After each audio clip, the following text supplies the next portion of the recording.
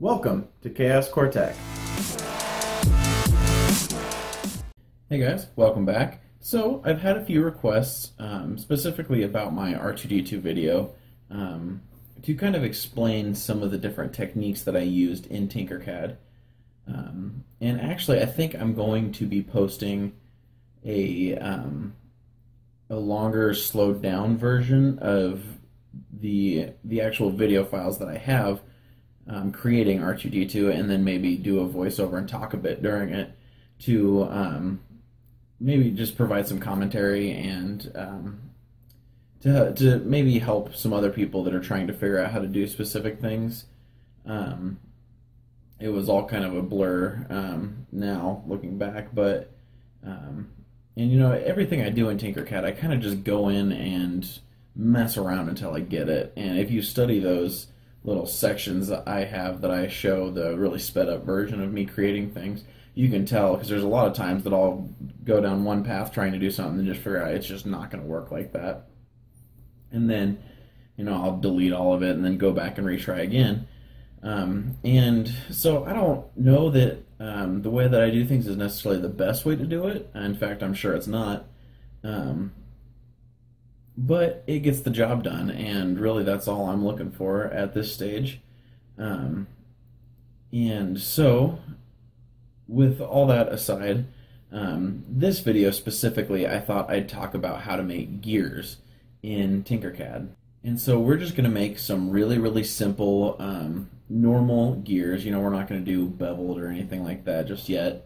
But before I get into this, if you are doing a project that you need like some sort of super high performance, super detailed gears that need to be precise, this method is probably not the best for your scenario. But for things like, you know, very small gears that just need to work, this will do just fine. So if the gears are very important and you need them to be accurate, I would suggest going out and doing the research and all of the math required to kind of get your gear ratios correct and all that, and the specific shapes of the teeth, because I'm just going to use elongated cylinders, and they're close to the shape, but they're not the actual shape that real gears use.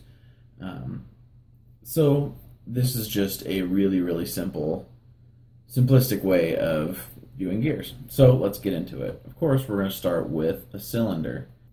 Let's go ahead and make it 8 millimeters high, and then we are going to go 12 wide and 12 deep. That'll give us a good foundation for the center of the gear. And then we're just going to bring out another cylinder. And I'm going to bring that down. And actually what I'm going to do is I'm going to make this 1 millimeter. So we'll make that 1 millimeter wide, and then we are going to make it 3 millimeters long. And then we need to center it.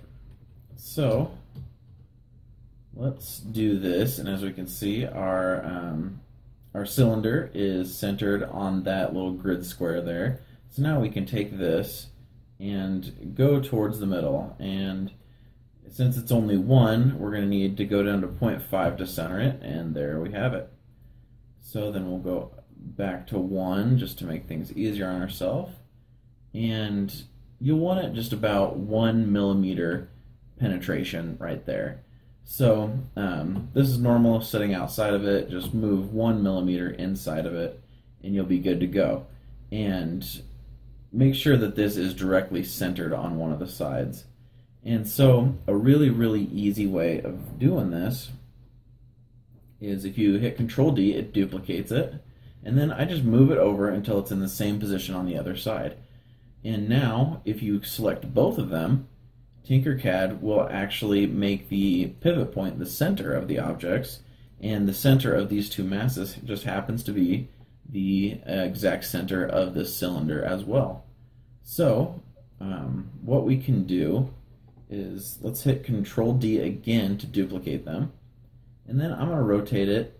Let's just go 20 degrees. I think that'll do just fine. So a fun fact about Tinkercad is that if you duplicate something and then perform an action on it, like rotating it, translating it, scaling it, anything like that, and then keep duplicating that object, it will continue to apply those. It will continue to apply those effects to it. So where we just rotated that, if we hit Control D a bunch of times, it will actually go all the way around the object. And then if we actually hit it one more time, we'll see that it lines up perfectly with our ones that were already there. And that's how we know that we've got a completely evenly spaced gear. So that looks pretty good. Let's go ahead and group all those. And then you can see, boom, we've got a gear. You can put a hole through the center in order to put it over a rod or something like that. And then if we duplicate this, move it over to about there, and then we rotate it a little bit, we can actually see that they will fit up pretty nicely. And now, once again, these are not perfect, so if you need to have your gears be precise and perfect, you're going to want to do a bit more research than this. But I've found that with these gears, once you 3D print them, they roll together extremely smooth. They're extremely smoothly. There's no give, and they actually work extremely well. So now, one thing we can do, say that we wanted to actually have some sort of reduction in our gears. We can take this, and I'll actually just, well, I'm going to delete that one because we rotated it. We'll just start fresh with this one, and let's ungroup. And then I'm actually going to delete all but one of those and move it out of the way for the time being. Now I'm actually going to scale this up to, I believe, twice the size. So let's go 24.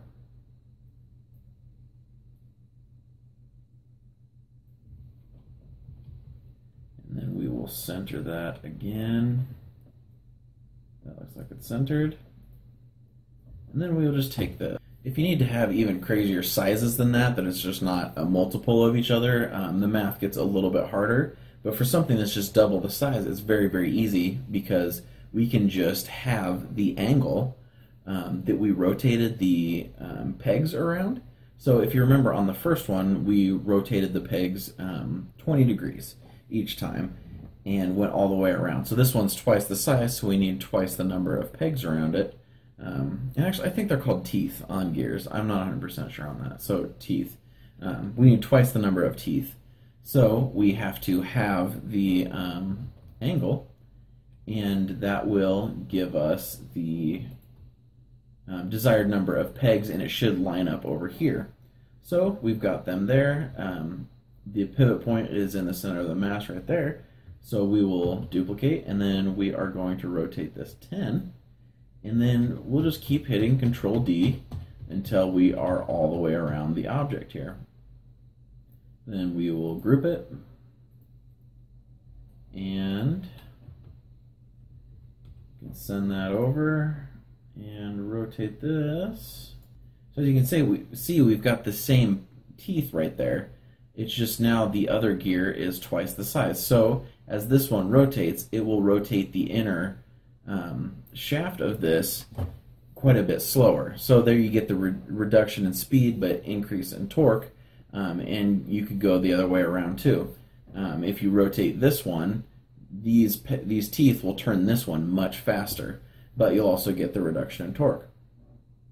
So doing techniques like this, you can actually create your own 3D printed gearboxes, and they actually work surprisingly well. I was very skeptical, and since the teeth are so small, I wasn't sure how strong they'd be, how well they'd work, but they hold up incredibly well. So if nothing else, it's just something you should try to mess around with and print yourself some gear. It's really fun to do, and when you show people, they're always really impressed with how well they actually work and spin together. So try to come up with some crazy gearbox, and if you do, let me know. And if this video helped you out at all, let me know. I love hearing from you guys, and if I can help you guys learn at all, I'm more than happy to do so. So I think I will leave this video at that. If you would like to see anything else specific as far as my Tinkercad techniques, Let me know in the comments, and I will share those as well. I will be doing one more video, I think, next week that will be how to put details and stuff on cylindrical objects and spherical objects and stuff like that. So be sure to check back for that and subscribe if you have not.